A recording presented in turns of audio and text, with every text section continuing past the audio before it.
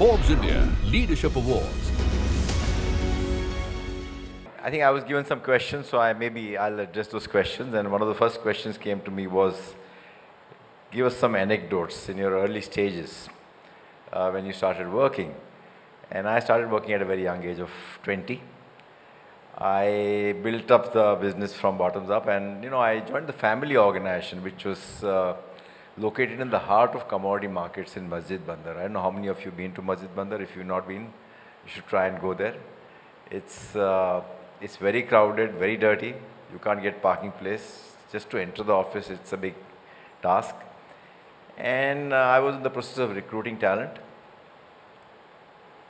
50% of the time when I call people for interview, they would just run away before entering the office.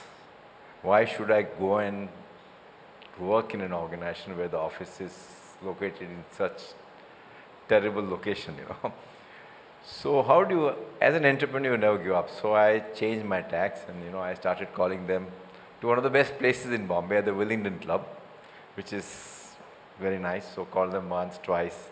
Mentally prepared them that, okay, it's a matter of time, we'll move out of the Masjid Bandar.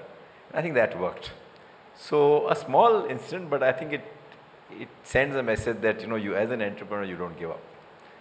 One more example I would like to give is, when I started building the business, I had to travel in interior markets. Unlike your business, which is done through online, we had to go to small villages, appoint distributors, and we didn't have any professionals. I just took a car and started from Nagpur and went all small towns, appointed distributors, started retailing. In those days, there were no hotels in small towns. So I have appointed distributors and stayed with them in the night, in their house. So, as an entrepreneur, then you have to find some ways to resolve issues. And one big issue which I resolved, which was really big, it took me 2 to 3 years to resolve, was when, I was trapped from different angles. It was a family managed organization. My father, 3 of his brothers, by then 4 of my cousins had joined business. And it was very, very difficult to manage with so many family members in terms of freedom to recruit talent. It was perceived to be a family managed organization. So how do you separate that from that time the Bombay Oil Industries, with having different businesses with so many family members, and go into a dedicated consumer product business under Marico? And it took me 2 to 3 years, and many times, people think that you have to move fast, but in a family managed organization, and for those who are family, it's worth spending that time to arrive at a consensus. To me, that has been the most important decision in my life. If I had taken up a fight with them, I would still have been fighting with them. But this was a consensus decision. It was not a ownership separation. It was just a management separation, wherein I just said that give me freedom to operate this business in a different company. I don't want any extra ownership stake. And at some stage, I was able to succeed. So I would say these are the 2-3 broad areas in my initial days of working, which made a big difference. And I've gone through the entire book. I've read your book, so I'm pretty much familiar of how the story, and Rishabh being a very good friend. Yes. But we keep on learning from you. I mean, our journey is very small, 5-year-old. But I think one of the anecdotes for us was when we used to raise capital. We were bootstrapped for a while, and then we raised some capital in between. We were asked always that, has someone done this globally? And we kept on asking back that, how would someone do this in India for the first time? If we keep on asking this question, let us figure out if somebody has done similar to what we are trying to do in India. And we went back and tried to map everything, and single ingredient is just a buzzword right now, but historically India, coconut, I mean, it's a single ingredient. If you look at Himalaya, it's neem, almond, right? So when we went back and start telling that, we just don't want to look for the global examples of it, howsoever fancy they might sound in a financial model. We're going to look for inspiration in the country, and the way large in traditionally or earlier things have been done, we would want to just change the operating way of doing it and probably try to follow the path of how probably a Marico has done, and we're still far away from where we are. But you are on the right track. My son is an investor, and I was told today, I didn't even know that he had invested 2.5% of his company stake is my son. Yes. And he talked so highly of you. And when he knew Thank that I you. was going to meet you today, he's saying that fantastic, because he's saying these guys have done amazing work and they are going to go miles. So Thank he's you a so very much. happy investor. I think his stock has appreciated quite a lot, but Yes. he's looking at much more appreciation. Absolutely. But I heard your co-founder yesterday at another seminar, and I think I thought it was just coffee, but when he talked about caffeine, which includes tea, coffee, and cocoa, Yeah. so you used all these three ingredients to develop your products, and that's a wide range. I Yeah. thought only coffee by itself is maybe limiting, but if you combine these three, you have a wide base to operate upon. Yeah. And the world runs on caffeine. Tea, coffee, chocolate, everything kind of comes along. So we believe it's going to be. Yeah. So I think the next question which came to me was, how do you identify opportunities to expand the business? Now, this is a very relevant question for entrepreneurs. What I do is I do a lot of outside in, which means what's happening internationally. As you rightly put it, you studied some ingredients. So what are the trends, especially in consumer products, which are happening, whether it's a natural trend or vegan trend or whatever trend which is coming in, the protein trend. Read a lot, interact a lot with thought leaders, listen a lot. So that's the outside in, in terms of finding out what is working where. But that doesn't give you a true opportunity. I think based on that, then you decide whether is there an opportunity for you to leverage something with the consumer. And that's inside out, which means after understanding the opportunities in, say, food, you find out whether you have a unique proposition in healthy foods. One of our areas is healthy foods, So I'll just give you an example of oats. We went into plain oats where we had to fight competition from Kellogg's and Quakers, and they are big players and they've been there for years and years. We didn't have any differentiator in plain oats, and we got about 10-15% market share because of our brand name Saffola and distribution. But after that, what? So we said we have to do consumer insighting. So we went to the consumer and we realized that the Indian consumers preferred a savory breakfast, not a sweet breakfast. And then we went into each and every state because each state has a different taste profile. So can we design an offering different for each state and offer them in savory oats? So we have masala oats, pav bhaji oats, tomato pepper, pongal oats. And we have created something like, I think, 300 crore category in last 4 or 5 years. We have 80% market share. So the key thing is combine those trends with a lot of innovations, consumer inciting, and develop something which works with the consumer and continuously be in touch with the consumer. I think consumer, I am sure you're also doing the same thing, and your way of consumer inciting is far more quicker than the old age kind of FMCG businesses where you get a lot of trends through online data and things like that. But even if we get 1% of how you collect insights, we're sorted. In our case, I think one of the biggest opportunity area is how do we read millennials, because we are a millennial only brand. We want to target, we want to speak to them, want to serve them, and then the spillover happens to certain other age groups. And in that process, one of the things which we start telling ourselves is that we don't understand millennials, because this is a generation which is changing so fast. How do you claim that it is there? You understand? So we have this large vertical which only speaks to the first years to the fourth years, which is we call the caffeine student army.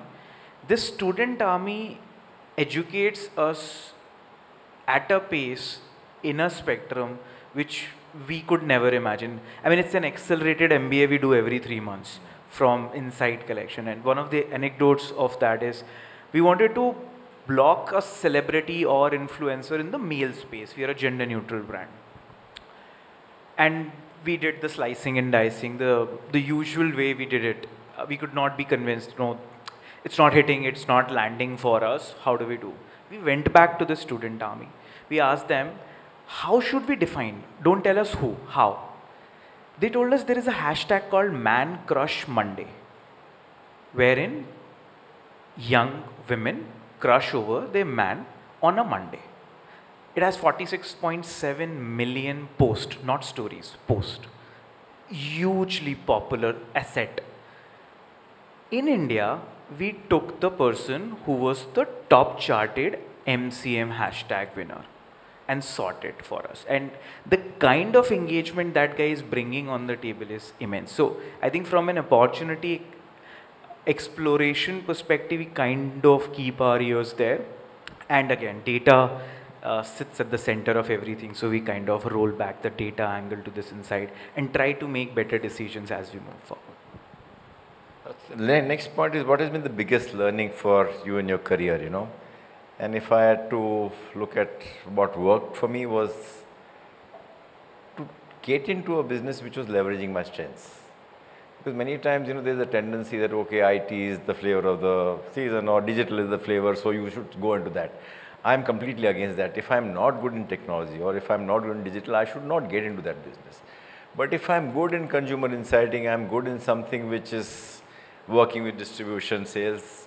So I went into a business which was leveraging my strengths, and that became my passion because it was my strengths and I could excel in that. So I would say that leverage your strengths is the first. Number two, focus. Do a few things, but do them well. So we just went into FMCG, and within FMCG, we went into beauty and wellness. And you are not even that, you're just into beauty, so which is good. Because there are enough opportunities in that space itself, you know. And then huge thrust on talent and governance, you know. So I've always looked at talent, because without any investment, I converted the whole business from unbranded to branded without any capital investment. And this business doesn't require too much capital. As you know, it's more talent. How do you create a brand? How do you distribute? And that happens through talent. So I am a big believer in continuously improving the quality of talent you have.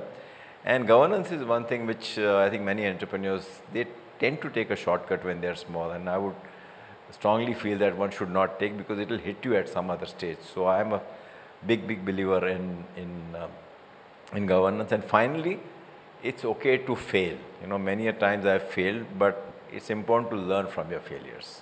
So that fear of failure, risk-taking, experimentation should not inhibit your growth. It's okay to fail. I've had multiple failures.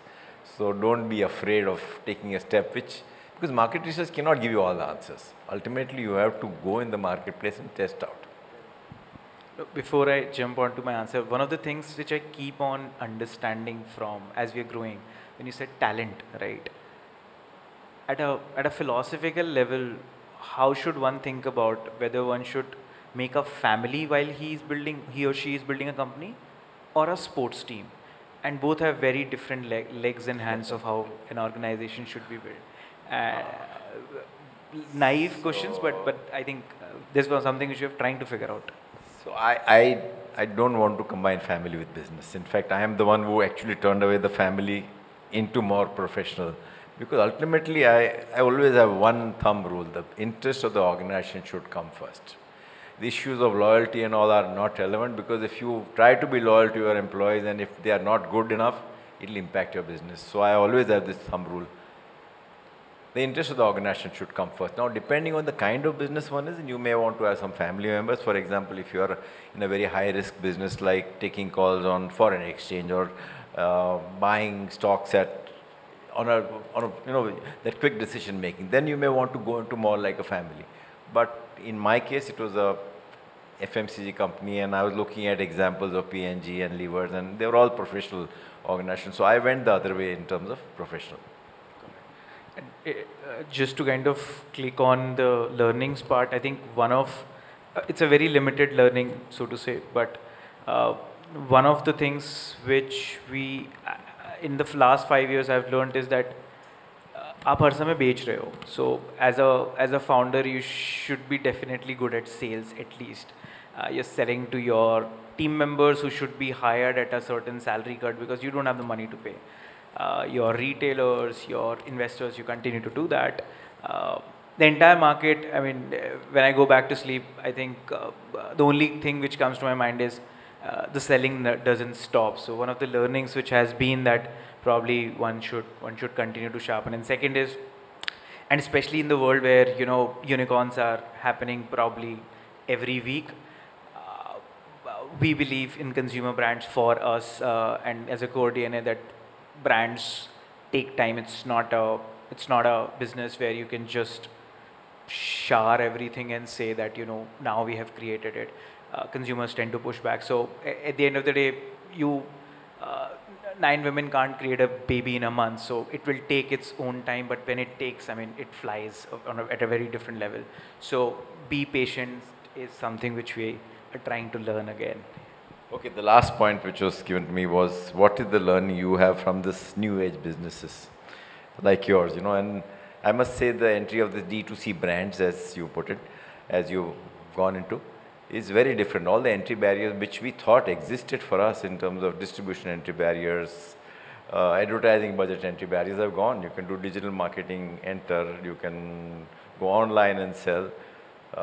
So I think there is a lot to learn, and we have looked at it from an opportunistic lens. It is a threat also. So considering that we acquired 2 brands, you're aware that one Beardo, another is Just Herbs, maybe one more is on the way.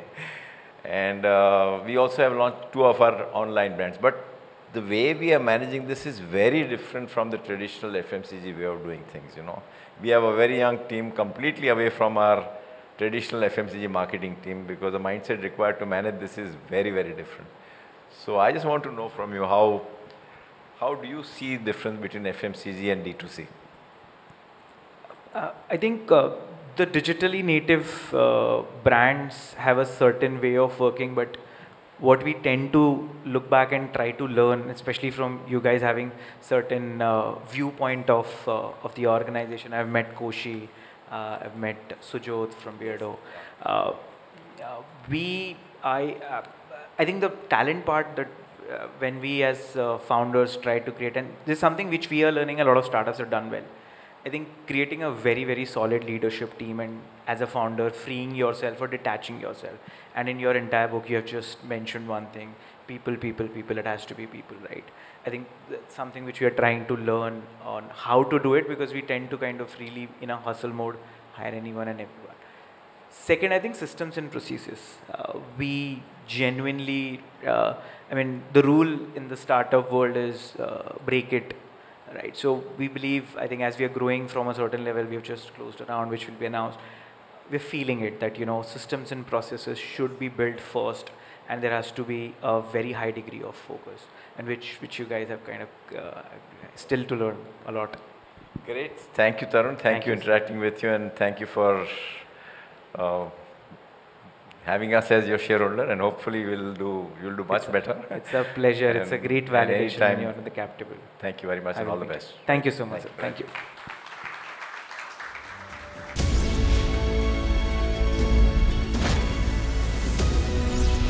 Forbes India Leadership Awards